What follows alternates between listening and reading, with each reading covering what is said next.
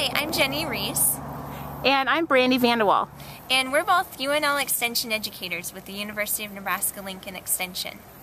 Both Jenny and myself work with farmers and youth and are very interested in helping teach them very hands-on activities as part of the Crop Science Investigation, or CSI series. So what we're going to do today is show you an activity that you can do with youth out in the field. And this is something where if you're a farmer, you can use the same activity to estimate what your corn yields are. But we're going to be estimating corn yields and showing how it's an interactive activity that you can do with youth out in the field. So we'll have Brandy start explaining what you do first. So first of all, when you're going to estimate yield, you need to know the row spacing of your field.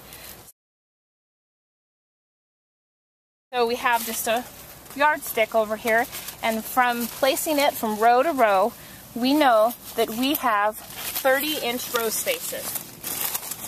So knowing your row spacing is important because we want to determine what 1/1000th of an acre is. Why 1/1000th of an acre is important is because we don't want to count all of the plants in an entire acre. An entire acre would be like the size of a football field. So when we know that we have a 30-inch row spacing, what we can do is know that that correlates to 17 feet 5 inches, and that would give us 1/1000th of an acre. And so what we do is then we take a tape measure into the field and we measure off 17 feet 5 inches. Now if the producer's in 36-inch rows, they would measure off 14 feet 6 inches. Then what you do is you can count the number of plants with ears on the stalk in that length of 17 feet 5 inches and pull off every 5th ear that occurred within that area. So we have Brandy now, and she's pulled these ears, and she's going to teach us how to determine how many kernels are on each ear. So I've got the ears of corn, and what you need to do next is count the amount of rows that go across the ear as well as the rows that go lengthwise. A quick easy tip is to take your pen and kind of poke a kernel down so you can keep track of where you left off at. You don't need to count the end of the ear because they'll go all the way around. So figure out the first row that goes all the way around, count across, and come up with those amount of kernels, and then count lengthwise. So we've already done this on some of the ears over here, and some of the calculations that we have just using a simple multiplication are to take 18, this was how many kernels went around the ear. Then we need to figure out lengthwise how many kernels there are, and we simply take those and multiply them together. That gives us a number over here.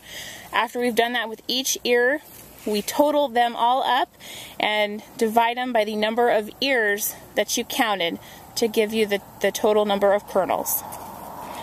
For this example, we had an average of 702 for our another number of kernels. So that gives us our total number of kernels within that 17 feet 5 inches, or basically that 1/1000th of an acre. But we want to determine yield. So we know that it takes about 90,000 kernels to fill a 56-pound bushel basket. And so a standard constant that's used is the number 90. If we divide this number by the number 90, we get that this field ends up yielding around 250 bushels an acre. Now that constant can change depending if you have a drier year such as this past year that we've had here, then that constant will go up. And you can use this table from Purdue University in order to figure out which constant that you should use. This was a real quick and fun activity that the kids love to get engaged with. Doesn't involve a whole lot of materials to use, and farmers can use it as well. So with that, we hope that you've learned how to calculate the corn yield, and if you'd like more information, please go to our UNL Extension website at cropwatch.unl.edu, where you can know how, know now.